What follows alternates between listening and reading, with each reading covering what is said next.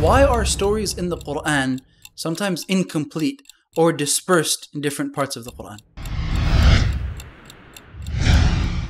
When Allah subhanahu wa ta'ala told us that He is giving us the best of stories in this divine book, He told us that the objective of it is عِبْرَةً لِأُولِي الْأَلْبَابِ, for the people of intellect to reflect and to extract lessons. Allah subhanahu wa ta'ala did not give us any stories in the Qur'an for pure entertainment value, but the objective of these stories are to drive very important, relevant lessons home in the best way possible. Henceforth, Allah subhanahu wa ta'ala doesn't mention anything for no wisdom. Every detail in every story has a particular wisdom for why it is being mentioned.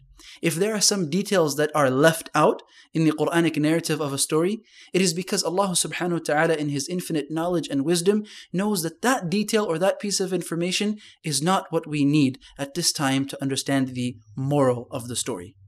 Also, we have the same stories repeated in different parts of the Qur'an, or perhaps they are divided into sections. Oftentimes, we will find that a section of a story is mentioned at a particular time in his life sallallahu alaihi wasallam for a specific wisdom, and then the rest of the story is unfolded at a later time in another section of the Qur'an. Again, we have to understand that the Qur'an was revealed over 23 years. Whenever we are discussing a particular passage of the Qur'an, we need to understand it in context, when it was revealed, and what was going on at the time of the Prophet ﷺ for why these particular verses were revealed.